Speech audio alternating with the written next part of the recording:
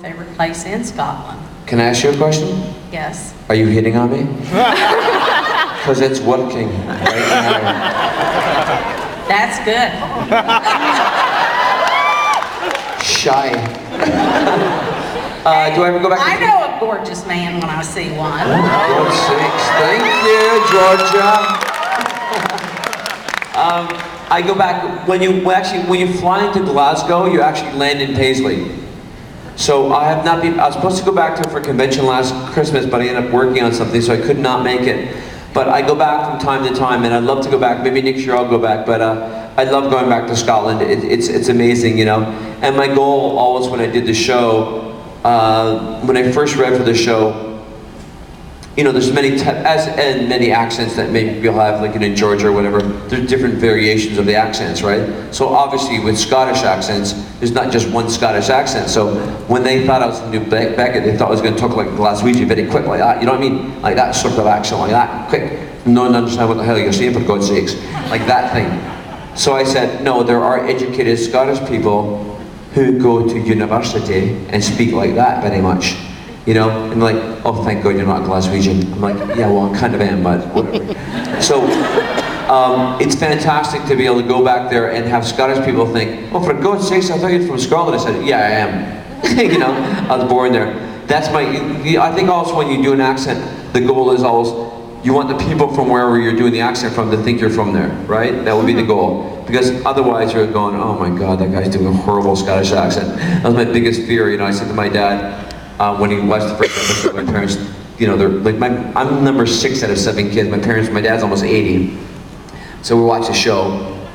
My mom and dad come over watching TV. They, you know, they don't really watch it too much. So I have video of it. And we're watching it, and my mom and dad, and they talk nonstop during the show, right?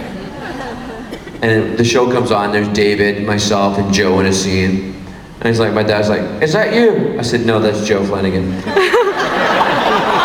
That's you? I said, no, I'm the other guy, Dad, the guy with the Scottish accent. He goes, is that you doing the Scottish accent? I said, yeah. That's bloody good, for God's sakes. I'm like, thanks, Dad. Then David comes up. He said, is that you? I said, no, I'm the other guy, the Scottish guy. So you're just frustrated, right, watching it with him. My mom's like, would you like some tea and toast? I'm like, yes, I would, that'd be great. They can't sit down. God bless you. Thank you. Hi there. Hi, I was wondering, how do you relate to Dr. Beckett, and in what ways do you find yourself different? How do I relate to Dr. Beckett? In what ways do I find myself different? I think that every character, as an actor, in my opinion, is an extension of yourself to a certain degree. You know, I think you bring, I also like to say, whenever I go in for anything, I bring a little piece of Polly into it. You know what I mean? Like a little piece of myself into the part.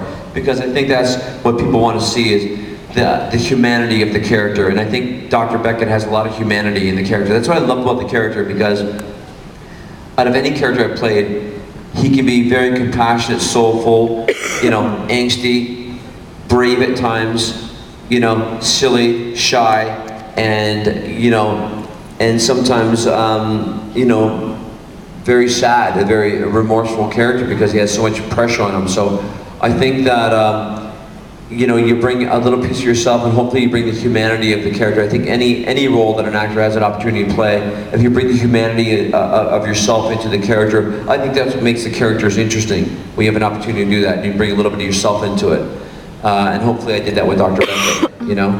So that's the part. I love how the writers give him an opportunity to be a sad character, and also a very funny character at times, and you know, a brave character, and also you know, just someone that everybody kind of gets along with in the show. He's sort of, in many ways, I mean, you know, the fans sort of the heart, many ways of the show. You know what I mean? In that sense, he had that type of character, like the best friend, the buddy. You know what I mean?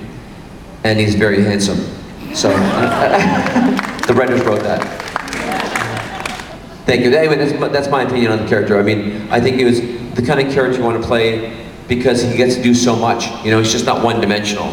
Like, which is, as an actor, you want to play, you know, a character like that. Sometimes he's, you know, he's just not beating people up or he's screaming all the time. He's sensitive, and at times he can be very, you know, powerful. You know, so it's a very interesting character to have an opportunity to play. And I often say it, and I'll say it again, because I would not be this character if it wasn't for the fans, because initially he was written in as a reoccurring character on the show, and halfway through the first season, after an episode called Poisoning the Well, thank you, that gave my character the opportunity to play him, and I think the producer saw what I could do as an actor with the character, and they said to me, listen, we'll bring you up to the office and talk to you, and they said, we want to make your character a regular character on the show. We can't do it this season, we're going to do it next season. And I was in 17 of the first 20 episodes, and then they made him regular next season. But the fan response was tremendous towards the character, and I think a lot of that has to do with what they gave me to do with the character, because he got to do lots of different things. So as an actor, you can't wish for anything better than that. So that's my thoughts on that. Thank you. Hi. Hi, thank you again for taking a picture with me last night. I told you not to tell anybody. sorry about that, yeah. So I want to know, what is your favourite moment with Joe Flanagan? My favorite moment with Joe Flanagan? Not when he put all those rocks in my backpack, I'll tell you that.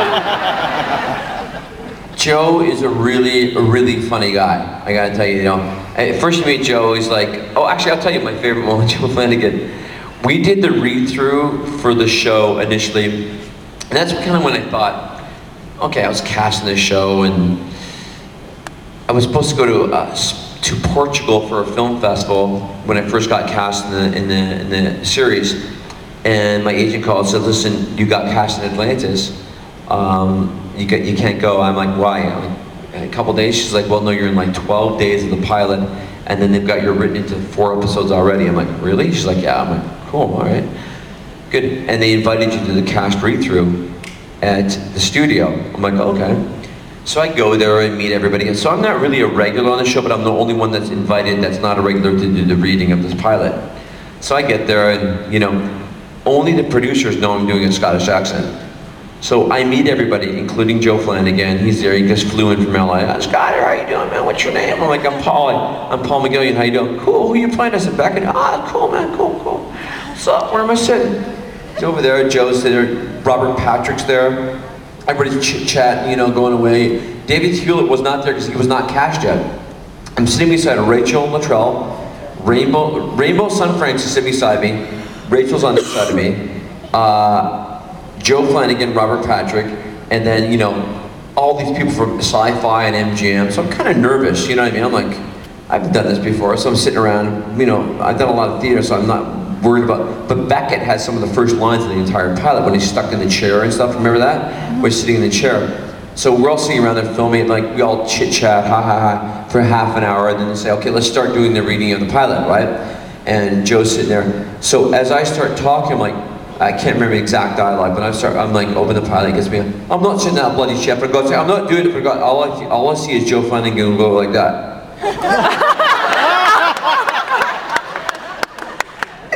It's Scottish accent. That's right, hot shot, exactly. Get used to it. It was so funny just to see Joe's reaction. I just feel him, he's like, all right, fair enough. That worked out. I think this side, right? Yeah, hi. Hi, Scottish accent, crazy sexy.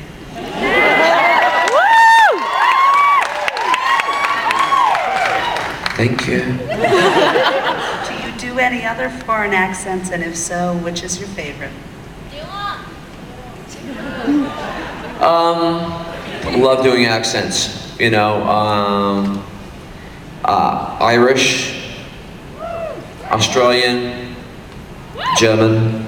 I remember I went to a sci-fi convention in Germany, one of the first ones I went to before, and one thing I love, the German fans are awesome, but sometimes in translation they lose the sarcasm, when you have that. So I remember we're at this convention, I think it was in Hamburg or something, and I'm totally nervous, and Terrell Rothery?